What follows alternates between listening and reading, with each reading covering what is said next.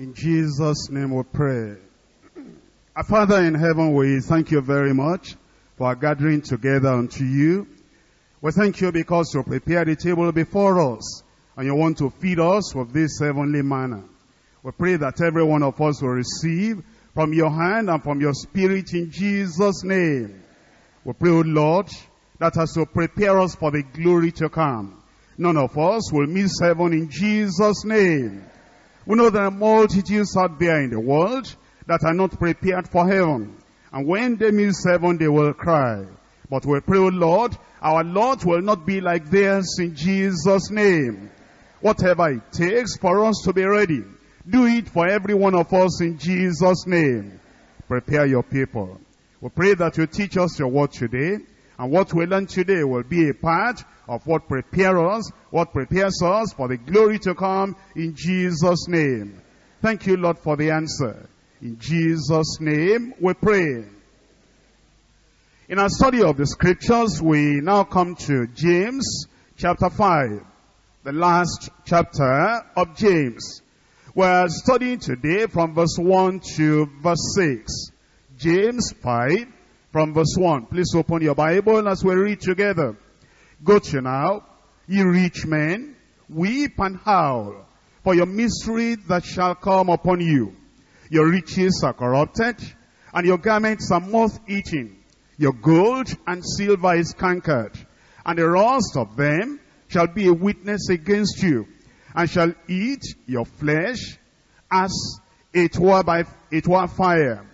Ye have heaped treasure together for the last days. Behold, the hire of the laborers who have reaped down your fields, which is of you kept back by fraud, crieth, and the cries of them which have reaped are entered into the ears of the Lord of Sabaoth. Ye have lived in pleasure on the earth, and have been wanton. Ye have nourished your hearts, as in a day of slaughter. Ye have condemned and killed the just, and it does not resist you. You'll find that in that place we're studying about the wicked men who are wealthy. And you have a combination of two things, wealth and wickedness. And when those two things combine together, it's something that is condemned of God. In these verses that we're going to look at today, James shows us the present anguish in the present world of today, and the future agony, the judgment to come, of men and women who seek and use wealth in wicked ways. Of course, we need to understand from the beginning that there is nothing wrong in possessing wealth if we seek that wealth and use that wealth in righteous ways. If you're a student of the Bible, you will understand that Abraham was rich.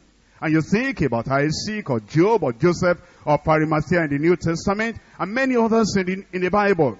They were rich. In fact, the Bible tells us in Deuteronomy chapter 8 verse 18.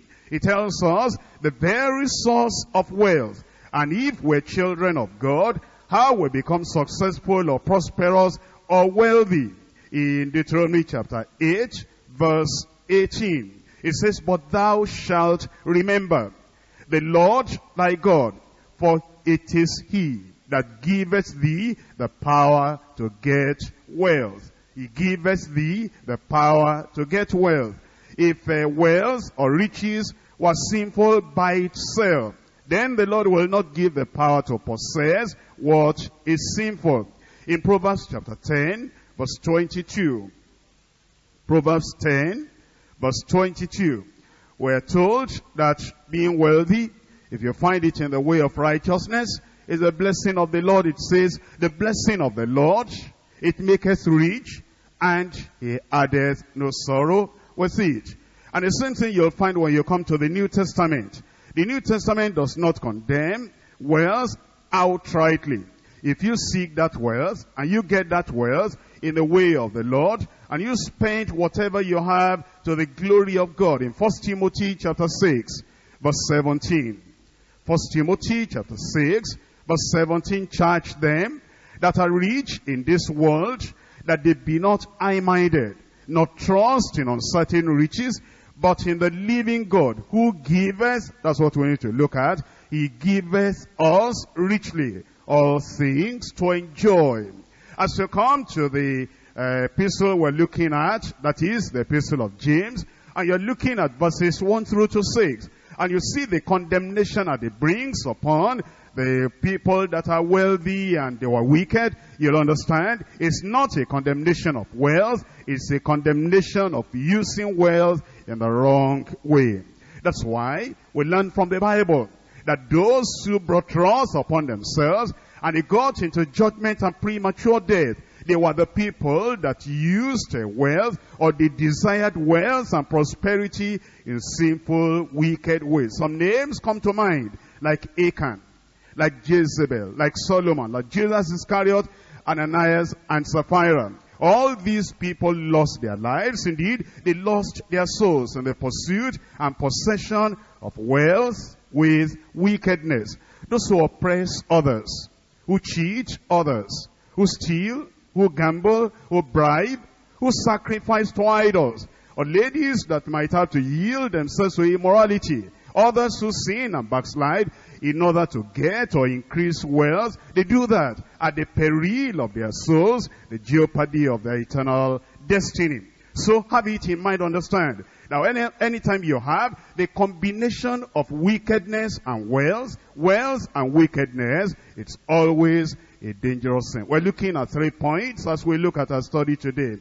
Number 1, the denunciation of wicked, wealthy men. The denunciation, condemnation of wicked, wealthy men. Number 2, the destitution of wicked, wealthy men. The destitution of wicked, wealthy men. And then number 3 is the damnation of wicked, wealthy men. We're bringing those two things together, not just wealthy men, but wicked as well as, they are wealthy as well as wicked. We come to number 1, the denunciation of wicked, wealthy men. We look at James chapter 5, verse 1.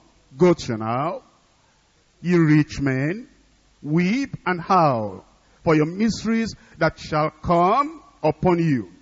I told you last week that those 3 words that begin the chapter, go to now, you find it was peculiar with James. No other writer in the New Testament uses those words in that combination. You find it in chapter 4 verse 13.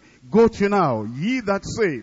Whenever James wanted to express something shocking, something surprising, something he wanted them to awake and listen to and pay attention very well, he will use that expression, go to now. It's like saying, stop there. It's like saying, think about it. It's like saying, awake. It's like saying, behold, look at what I'm telling you. And then it says, go to now, awake and listen, ye rich men, weep and howl for your miseries that shall come upon you. Now, if you look at that verse very very thoroughly, you will see that it is contrary to the way rich men think. Rich men do not think of weeping. They do not think of wailing or screaming or howling. And it says that's exactly what he was calling them to. Weep and howl, scream and wail, because of something that will come upon you. And then it says, for your miseries that shall come. Now, you know the rich people, they never think of suffering. They never think of misery. They never think of anything negative. They feel that wealth will buy everything. But he said, you are dead wrong. That's why I was calling them, and he was saying, you must weep and you must howl because of the suffering, the shame, the agony, and because of the miseries that shall come upon you. The whole Bible actually denounces wealthy, wicked people who oppress the poor to become rich. The Bible denounces the people that will oppress other people, afflict other people, cheat other people, destroy the lives of other people, so they can have their ways, and so they can be rich. And so it is not an isolated text we're looking at today as we look at James. In fact, it's a direct condemnation he gives to these unrighteous men who were rich because of the detestable corruption in their lives. You will see how James was very particular. Look at those verses again from verse 1 to verse 6 and see the personification and see the direct way in which he addressed the rich people. He said in verse 1, ye rich men. And then he says that the mystery shall come upon you. And in verse 2 he says, your riches are corrupted. He was direct at them, and he said, it's your riches that will be corrupt. And then he says, your garments are moth-eaten. In verse 3, your gold and your silver is cankered. And then he tells us that there will be a witness against you, and shall eat your flesh as it were fire. And then it goes on you. It said, you have heaped up treasure together for the last days. And then he talks to them, and as he goes on to verse 6, ye have condemned and killed the just, and he does not resist you.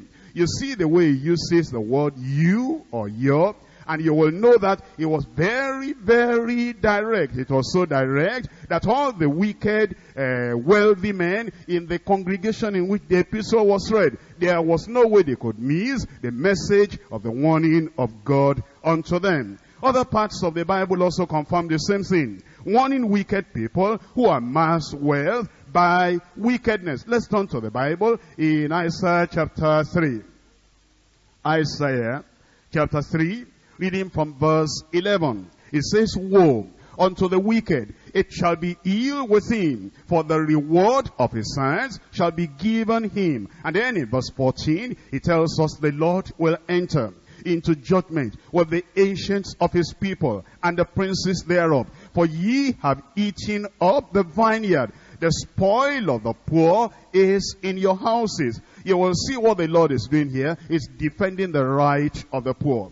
But the rich people were oppressing the poor. And it says, because I love the poor, I defend the poor, and their interest is my interest. I delight in them because they believe in me. And because you're oppressing them, I am against you, he said. And in verse 15, he said, what mean ye? That ye should beat my people to pieces, and grind the faces of the poor, says the Lord God of hosts. Isaiah continues telling us that God is not happy with the wicked people that are enriching themselves by oppressing the poor people of the land. In Isaiah chapter 10, verses 1 and 2. Isaiah chapter 10, verses 1 and 2. Woe unto them that decree unrighteous decrees, that write grievousness, which they have prescribed, to turn aside the needy from judgment. You see the reason why woe came upon them, why judgment came upon them, why the wrath of God was upon them. It was because they were turning aside the needy from judgment. And then to take away the right from the poor of my people, that the widows may be their prey, and that they may rob the fatherless. You will see the clear testimony and uniform testimony of Scripture, that as James talked about it, Isaiah spoke about it as well, that God was against and still against the people that enrich themselves by oppressing the poor. And therefore there was a sharp rebuke for them. In fact, Amos was very direct. Amos was very clear about this matter. In Amos chapter 4, verses 1 and 2, it says, hear this word, ye kine of Bashan, that are in the mountain of Samaria, which oppress the poor. As we're reading all these things, be thinking about yourself. Are you an employer? Are you oppressing the poor? Are you somebody that is having maybe a particular business, and you have other people working with you, and you're oppressing the poor? Whichever category you fall into, think about the way you are dealing with the people that are less fortunate than you are in life. It says, which oppress the poor, which crush the needy, which say to their masters, bring and let us drink. And then it goes on in verse 2 there. It says, the Lord God has sworn by his holiness that, lo, the days shall come upon you, that he will take you away with hooks, and your posterity with fish hooks. And the judgment even came upon them, not only upon them, even upon their posterity. That means upon their children. The wicked people who think that they will enrich themselves so that they will be able to provide something for their children, those children will not be able to enjoy the reward of wickedness. The only thing the Lord is requiring from us is that we will repent, so that we will not be oppressing, will not be afflicting the innocent people or the poor people around us. In Amos chapter 5. Amos chapter 5, verse 10. They hate him that rebuketh in the gate. They abhor him that speaketh uprightly. It's still talking about the wicked rich people. If anybody will come to preach to them, or to correct them, or to show them that this is not the way, don't enrich yourself by making other people poor. They hate that, they reject that, they hate him that rebuketh in the gate. In verse 11, for as much therefore as your treading is upon the poor, you are trampling upon the poor, and ye take from him the burdens of wheat, that is the wheat, the grains, the food he ought to eat, those bags you take away from him. And ye have built houses of hewn stone, but ye shall not dwell there in them. Ye have planted pleasant vineyards, but ye shall not drink wine of them. It was talking of the judgment of God upon them, that although you are amassing wealth, and although you are trying to accumulate things, you will not live to enjoy them because of your wickedness. For I know, in verse 12, your manifold transgressions and your mighty sins, they afflict the just, they take a bribe, they turn aside the poor in the gate from their right. As you examine that verse, does that describe you? It calls it mighty sins. It calls it great sins. It says that these are terrible sins indeed when you afflict the just, when you take a bribe, so that you'll be able to enrich yourself, and even the people that are looking for jobs, they don't have anything, you'll still take away from them. And it says they turn aside the poor in the gate from their right. In verse 13, therefore the prudent shall keep silence in that time, for it's an evil time. What's an evil time? When there is oppression, when you are turning away the poor from their right, when there is no justice in any place, and when it appears the poor has to become poorer so that we can enrich the rich people, it's an evil time. Seek good and not evil, ye that ye may live. And so the Lord, the God of hosts, shall be with you as ye have spoken. Hate the evil and love the good. Establish judgment in the gate. It may be that the Lord God of hosts will be gracious unto the remnant of Joseph. He was pointing out the way of repentance. That if the rich people, if they want the blessings of the Lord, if they do not want the judgment of God to come upon them, there must be repentance. Amos chapter 8, reading from verse 4. Amos chapter 8, verse 4. Hear this, O ye that swallow up the needy, even to make the poor of the land to fail, saying, when will the new moon be gone, that we may sell corn, and the Sabbath, that we may set forth wheat, making the ephah small, and the shekel great, and falsifying the balances by deceit. It's talking about the people that are selling, and then you make the measure very small, and you get a lot of money from that small measure. You falsify the balances or the weights that you are using, so that you can deceive people and get money from them unjustly. It says, it continues this, their language, that we may buy the poor for silver, and the needy for a pair of shoes, yea, and sell the refuse of the wheat. That is, the things that were not good, that were worthless, they will sell unto the people. The Lord has sworn by his excellency, by the excellency of Jacob, surely I will never forget any of their works. Shall not the land tremble for this, and everyone mourn that dwelleth therein? And it shall rise up wholly as a flood, and it shall be cast out and drowned as by the flood of Egypt. It shall come to pass in that day, says the Lord, that I will cause the sun to go down at noon, and I will darken the earth in the clear day, and I will turn your fields into mourning, and all your songs into lamentation, and I will bring up sackcloth upon all loins, and baldness upon every head, and I will make it as mourning for an only son, and the end thereof as a bitter day. You will see that the judgment will be so fierce, and the judgment will be so intense, that there will be mourning instead of rejoicing or dancing.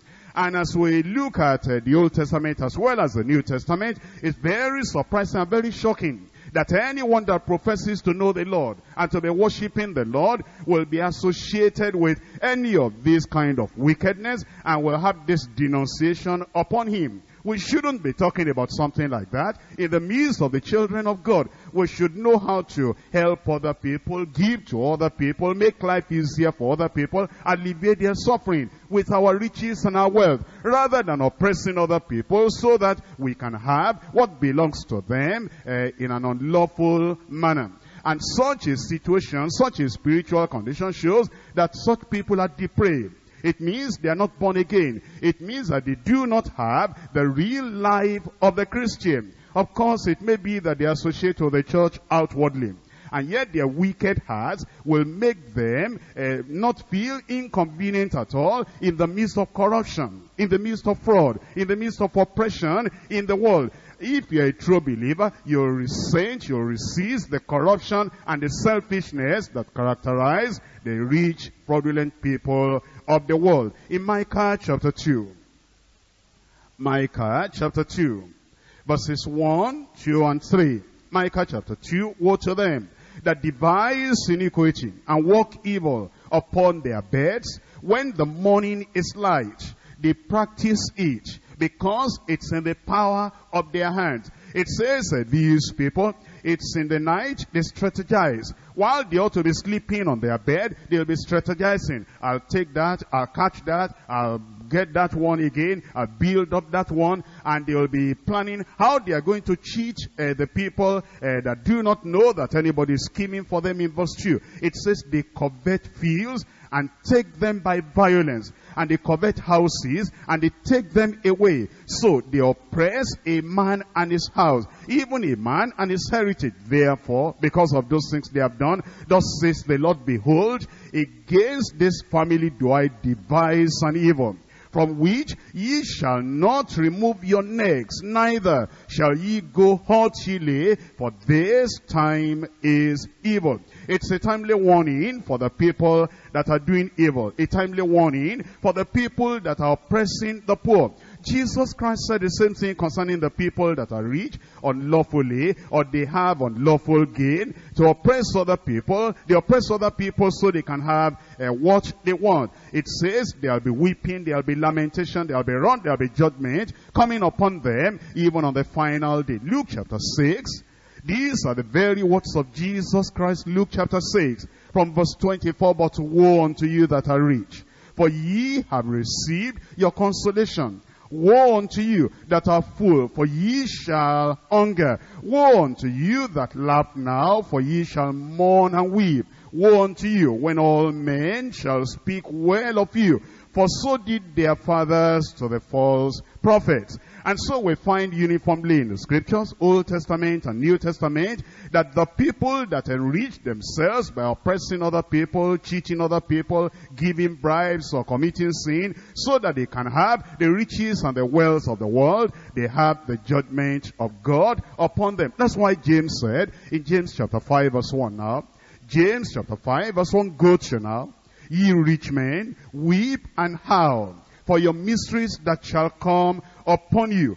James was warning the wicked, wealthy people of impending doom, impending judgment. He therefore called upon them. He said, weep and howl. They were called upon to weep. That the original word used there, weep and howl, means to weep out loud, to sob out loud, to cry, to wail, to lament, to shriek, to scream. And sooner or later, every wicked, wealthy person will weep and howl. He may weep and howl in repentance today, and then his sins will be forgiven, and things will totally change. If he doesn't weep today, he'll weep later in eternal regret. And then James tells us why they ought to weep if they're still living in sin, if they're oppressing the poor, so they can enrich themselves. It says, because your mysteries shall come upon you, rich men and women then, who have brought suffering on other people while on earth, they too, they will face their own suffering in eternity. They are condemned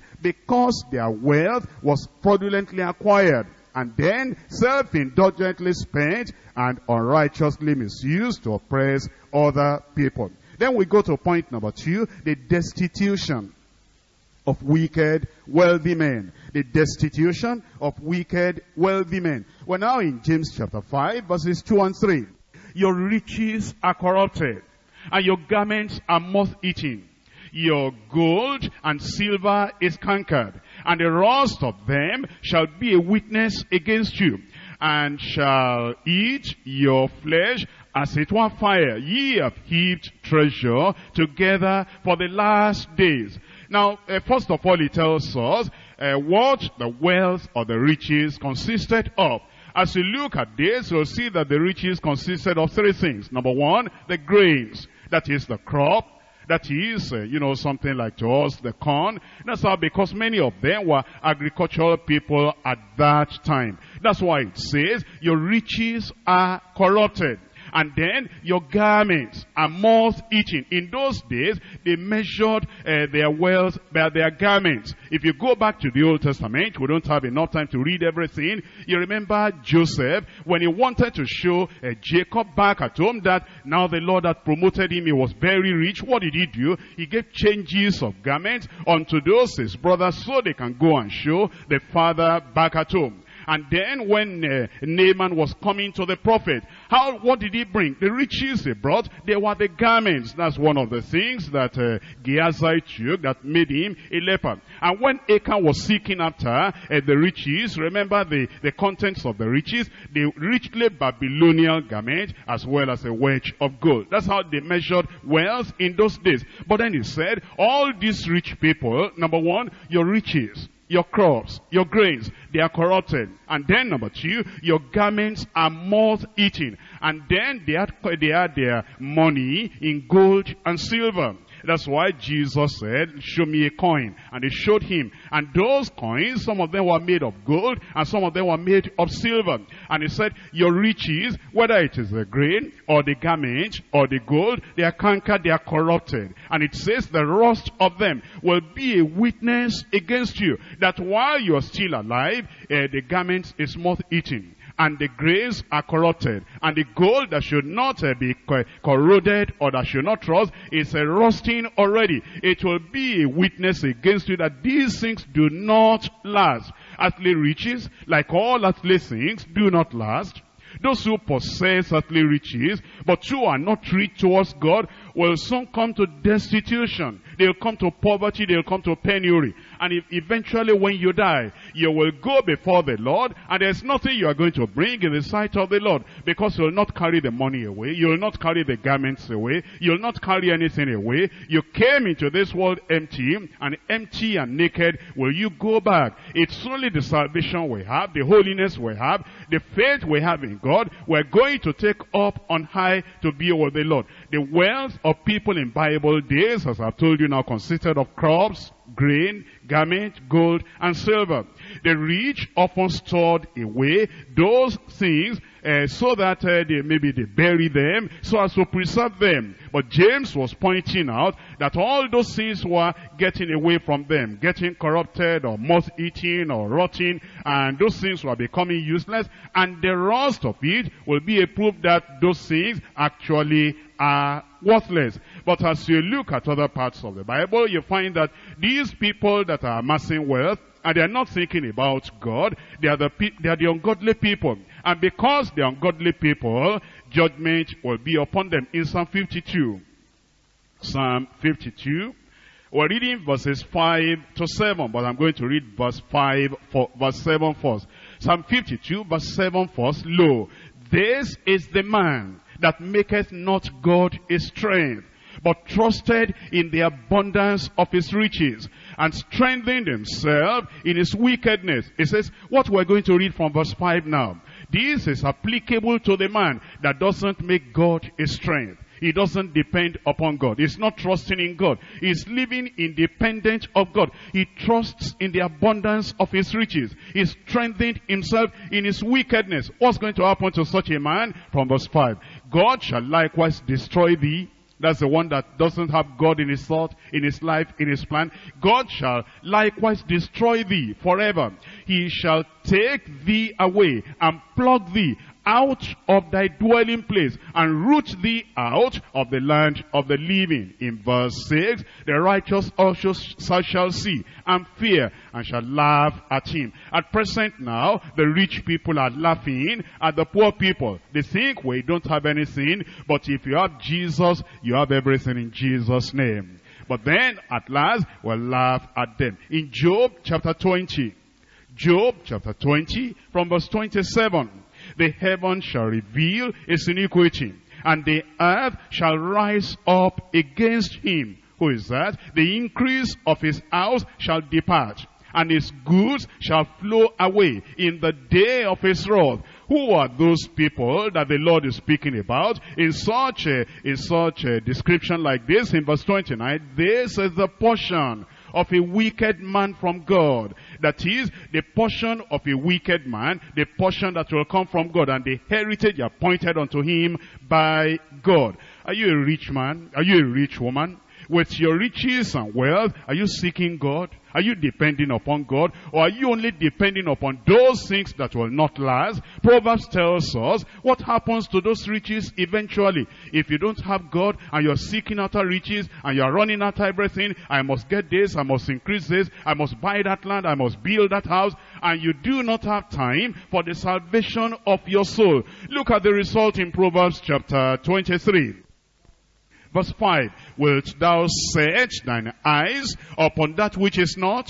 For riches certainly make themselves wings, they fly away as an eagle toward heaven. How many people have we known? How many people have you come across that will say, times have changed? And they even tell us that the same time does not continue forever. And they will tell you that they were in millions before. But today now, they're living from hand to mouth. They didn't trust in God. And when those riches were there, they were not grateful to God. They didn't know it was God that gave them strength to get the wealth. They relied upon those things. But now, everything is gone away. That's why it says, for riches certainly, surely, without any doubt, make themselves wings, and they fly away as an eagle towards heaven. That's why it says, you will not set your heart upon them. You must not set your heart upon them. You trust in the Lord. You set your heart upon the Lord. Then if you have any riches, if you have any wealth, that wealth or the riches you have, you will be able to enjoy,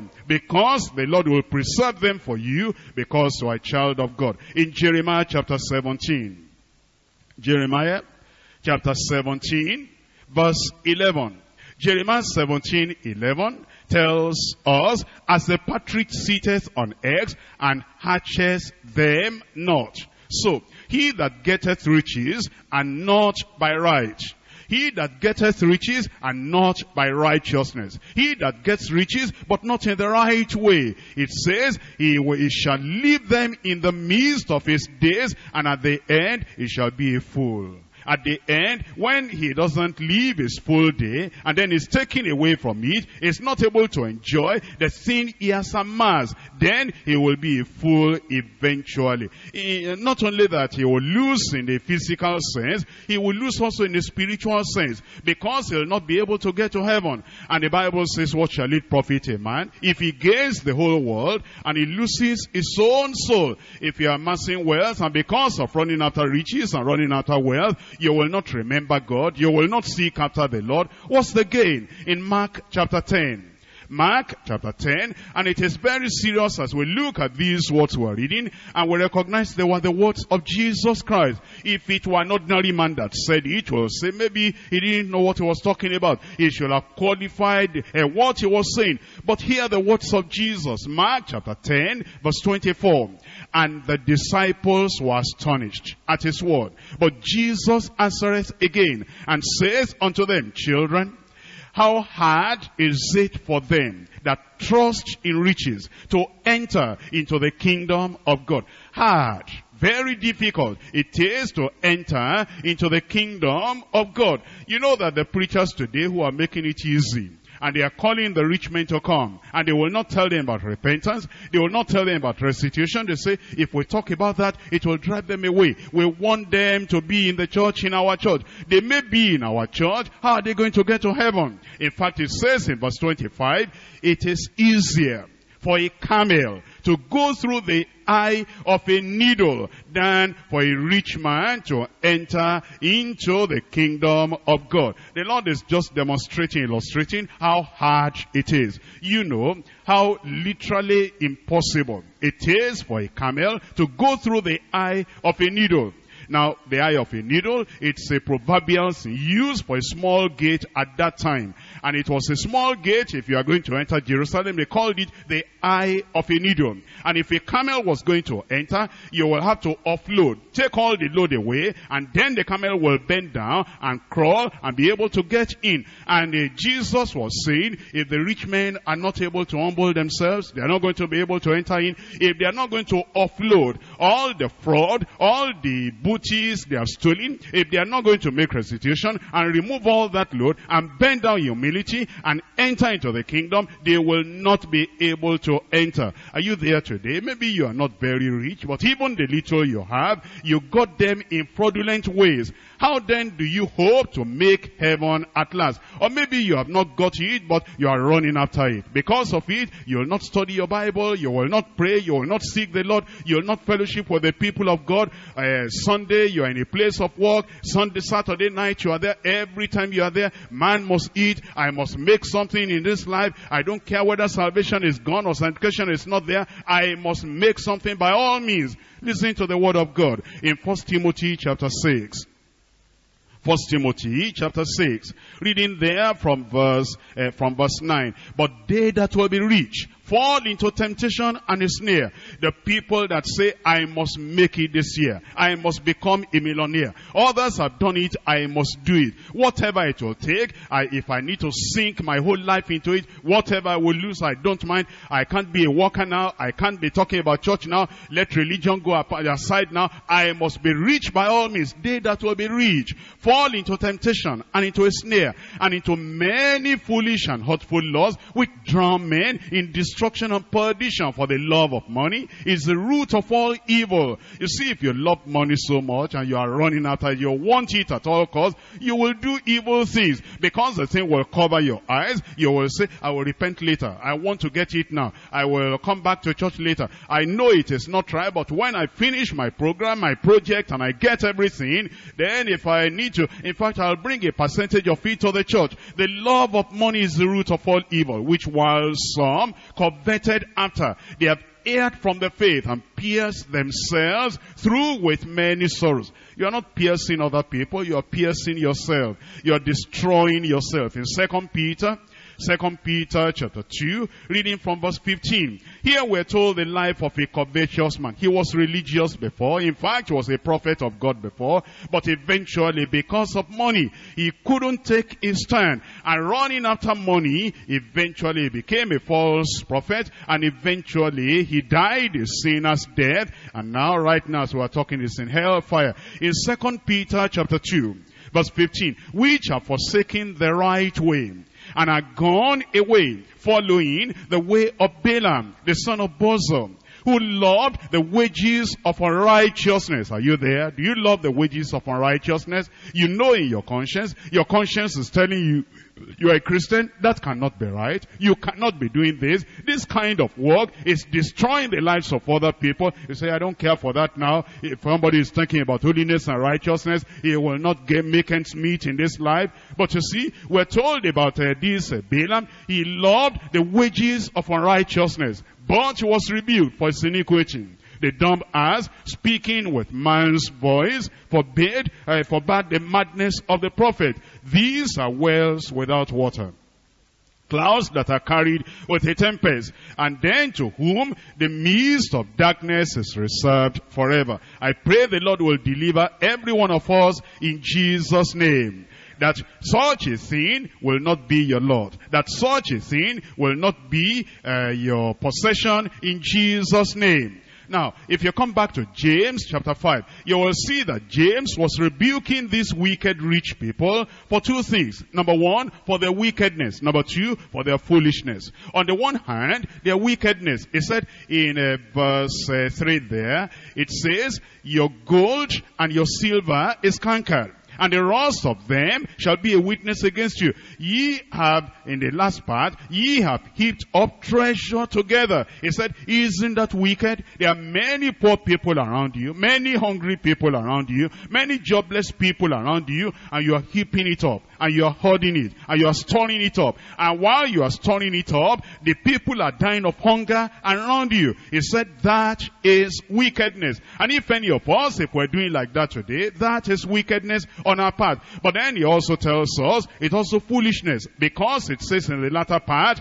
of that verse 3, it says, it is for the last days. How foolish that when their time on earth was almost gone, they kept the riches that will soon be useless to them in the grave. That's why they were sharply rebuked for storing them up without regard for God's timetable. They were about to leave this world, and yet all the things were there. They were not making use of them. If you're a Christian and you say that you are born again, you have the riches there, you have everything. You are not spending them. You are just keeping them in a bank account. There is secret bank account, there's another bank account over there, and people are perishing around you. When Jesus comes and the saints are taken away, all the money you are keeping, you are not even using for your children, you are not using for members of your family, you are not using for neighbors around that need your help. Everything will fall into the hands of the Antichrist, and then will you be an eternally foolish man, eternally foolish woman. I pray God will teach us wisdom to make use of whatever God has given us before the end of our lives, in Jesus' name. And then, when you have used it in the way of the Lord, when you get to heaven, there will be great reward for everybody. We come now to point number 3, and it's the damnation of wicked, wealthy men. The damnation of wicked, wealthy men. In James chapter 5, from verse 4, it says, behold, the hire of the laborers who have reaped down your fields, which is of you kept back by fraud, cries. You see the thing there, that they will hire people. And as they hire people, employed people, those people will sweat, those people will spend their time, spend everything they have. They forsake their families in trying to work for this individual. And then at the end of the day, end of the week, end of the month, they will not pay them. That's why James descended on them with the word of God. He said they hire. That means the wages of the laborers, the employees that have reaped down your fields, that have worked for you, which was of you kept back by fraud, by deceit. You will be telling them lies. You know the condition of things now. I will pay you later. Just keep on working. 3 months you have not paid them. 6 months you have not paid them. It's like the cries of them which have reaped are entered into the ears of the Lord of Sabaoth. The word Sabaoth there is the word host. It means the Lord of the hosts of angels, of myriads of angels in heaven. That Lord who is sovereign in authority over the hosts of angels. He has heard the cries of the people that are crying, their children that cannot go to school, their wives that are dying of hunger, or that are now having ulcer, terrible ulcer, because it's not because the man in the house is not working, but because you pay them, you are not paying them. It says that the man is crying, and the wife is crying, and his children are crying. The cries are entering into the ears of the Lord of hosts. It says in verse 5, ye have lived in pleasure. The people working for you, they are living in rags. They are living their suffering, and they are regretting that they are working with you. And when they want to leave you to go and work in another place, you call them, what's the matter? Are you not a Christian? Of course I will pay you. It's because of the conditions now. You brainwash them again, and they still stay, and they are staying in suffering. Ye have lived in pleasure on the earth and been wanton. And then it says, ye have nourished your hearts as in a day of slaughter. That is, you are being fed, even overfed, as if that you are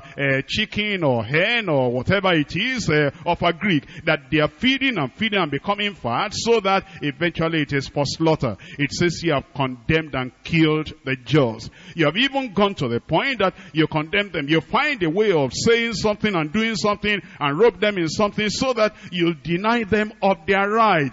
And the man, he doesn't have money to eat. How can he have money to take lawyer and come against him and say you are cheating him? And he does not resist you. That's the damnation, the condemnation of these people. And as I told you, the condemnation is all over the Bible. And if we are like that, maybe you are saying, well, thank God I'm not like that. I'm a Christian, I'm a believer, I'm a child of God. The question is, are you paying the people you employed?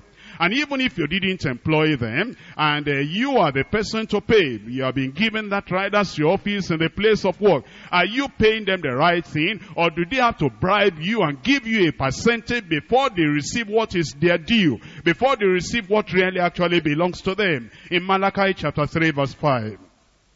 Malachi chapter 3 verse 5, it says, and I will come near to you to judgment. I will be a sweet witness against the sorcerer, and against the adulterers, and against the false swearers, and against those that oppress the hireling in their wages. Oppress the hireling in their wages. There are many ways you can oppress an employee, a hireling in their wages. You may give them something that is much, much, much below their certificate. You know that this man is a graduate. He has come to work with you, and you know that he's been looking for a job a long time, and you are trying to build up a particular organization, a particular company, and you want to make it in good time. Therefore, you know what they ought to receive, but you will not give them what they ought to receive. You oppress the hireling, you oppress the employee in his wages, and the widow and the fatherless that turn aside the stranger from his right. And fear me not, says the Lord of hosts. It says, if we're doing that, you may profess I'm born again. You may profess I'm sanctified. You may profess I'm a child of God. You do not know the Lord. If you're oppressing the people that are working with you, you are cheating them. In Jeremiah chapter 22. Jeremiah chapter 22, verse 13. Woe unto him that buildeth his house by unrighteousness. Take note of that. I want to build a house. I want to get land. I want to get this. Therefore, you are not considering other people. It's good you build a house. There's nothing wrong in that. It's good you get land. There is nothing wrong in that. It's good you live conveniently. There's nothing wrong in that. But if you do it to oppress other people, to cheat other people, to destroy other people, that's when it is wrong. Woe unto him that buildeth his house by unrighteousness, and his chambers by wrong, that useth his neighbor's service without wages. Be thinking about yourself now. If you're using the service of other people, and there are no wages, and giveth him not for his work, giveth him not, you don't give them what is appropriate for the work they are doing, that saith, I will build me a wide house and large chambers, and cutteth him out windows, and it is sealed with cedar and painted with vermilion. And shalt thou reign, because thou closest thyself in cedar? Did not thy father eat and drink and do justice and judgment and justice? And then it was well with him. He judged the cause of the poor and the needy. And then it was well with him. Was not this to know me, says the Lord, but thine eyes and thine heart, and not but for thy covetousness, and for to shed innocent blood, and oppression and violence, and to do it. And this is telling us the condemnation of the judgment that rests upon the people that can cheat other people, oppress other people, and they will not bat an eye. They don't have any feeling for the suffering of other people. In Jeremiah chapter 5. Jeremiah chapter 5, verse 27. As a cage is full of birds, so are their houses full of deceit. Therefore, they have become great and waxing rich. You see them, they are becoming rich. They may tell you, oh, it's the prosperity of the Lord, it's a blessing of... No, it's not the blessing of the Lord. Many of the people that are going to some of these churches, and they are talking about prosperity, they do a lot of things to cheat other people, to oppress other people, so that they can be rich. And eventually, if they have a little bit of the riches of this world, they will say, it's because we're living by faith. No, you're living by fraud. You're living by oppressing other people. That's not how God blesses people. If you are going to be blessed of God indeed, you will do the right thing for the people that are working with you. It says, as a cage is full of birds, so are their houses full of deceit. Therefore, they are become great and waxing rich. It says, they are waxing fat, they shine, yea, they overpass the deeds of the wicked. They even go beyond the wicked people. They judge not the cause of the fatherless, yet they prosper. And the right of the needy they have not, they judge not. Shall I not visit for these things, says the Lord? Shall not my soul be avenged on such a nation as this? It's telling us that even if the whole nation is doing it, judgment will still come. You know why some people are practicing practicing these bad evil things, they say, I'm not the only one. Everybody is doing it. And if everybody is doing it, is God going to bring judgment upon everybody? Oh yes. If the whole nation is doing bad things, the Lord will bring judgment upon everybody. Therefore, if you really want to have the blessing of the Lord, you will separate yourself from those evil practices. Zephaniah chapter 1. Zephaniah chapter 1, verse 18. It says, neither their silver nor their gold shall be able to deliver them in the day of the Lord's wrath. It's talking about these people that will be condemned, that will be damned, that the judgment of God will come upon. Their silver, their gold will not be able to deliver them in the day of judgment. But the whole land shall be devoured by the fire of his jealousy. For he shall make even a speedy riddance of all them that dwell in the land. He will get rid of the people that are doing evil. As we have studied all these things tonight, you want to think about yourself. You want to think about the work you're doing. How are you getting your own riches? How are you getting what you say you have? Are you getting it in good ways? Or are you getting it in fraudulent manners? The Lord Jesus Christ himself told us in Matthew chapter 16, verse 26. Matthew chapter 16, verse 26, he said, for what shall it profit a man if he shall gain the whole world? If it were possible for you to get all the money in this whole state, all the money in this whole nation, even if it were possible for you to gain the whole world, if you lose your soul, or what shall a man give in exchange for his soul? And then Jesus Christ told us the story of a man. He was rich in material things, rich in earthly things, but he was not rich in faith, rich in mercy. He was not rich in love. He was not rich in doing good to other people. In Luke chapter 16, reading from verse 19, here is a story, not a parable, because in a parable, you don't give the name of a person in a parable.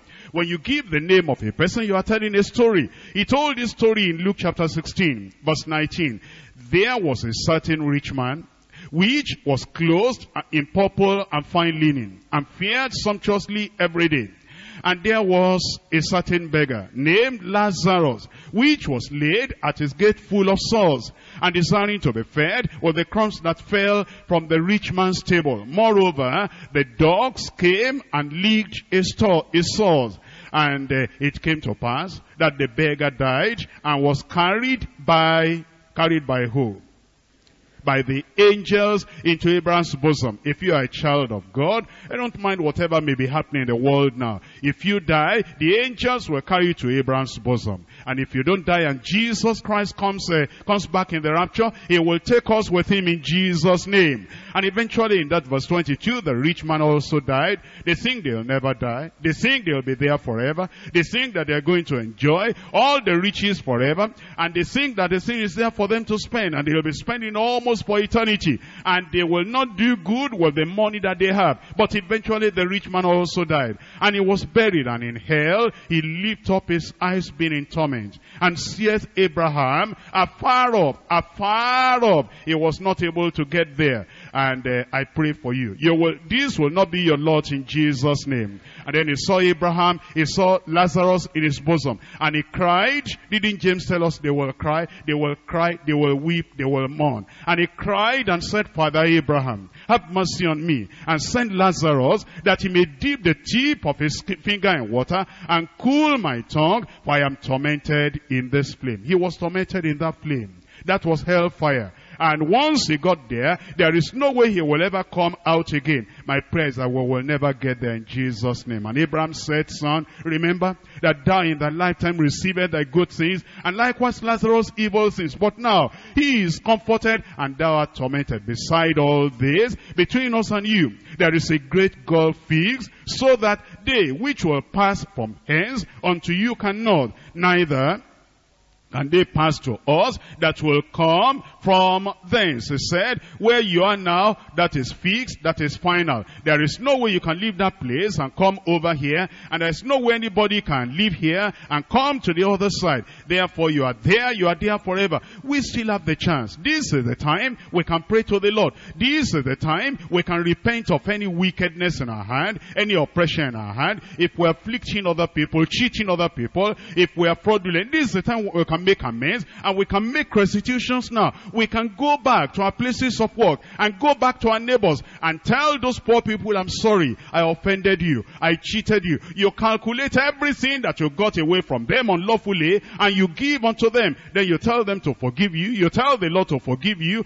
and then your name will be in the book of life. And if you close your eyes on earth here, you'll open your eyes in the presence of the Lord Almighty. I pray that will be your lot in Jesus' name. Why don't you rise up and say, Lord, in this single life that I have to live, you will help me.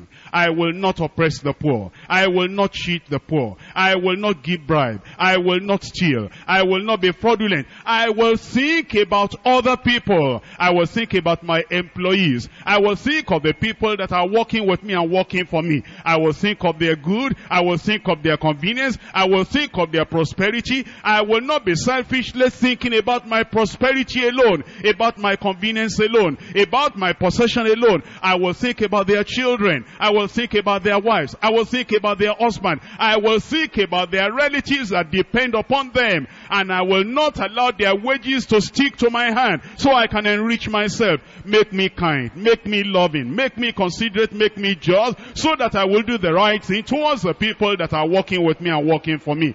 And if you are the one paying people in your place of work, you will not take any percentage. You will not cheat anybody. They have worked for that money. You give everything to them whole. Let us pray that God will give us the grace. We'll behave the way we ought to behave. We'll be just and kind and loving to people. And then when the trumpet shall sound, because we are saved and because we have the holiness of God in us, we shall be there on that final day. Pray that the Lord will help you. He will help you, so that on the final day, you'll get to heaven, you will not go to hell.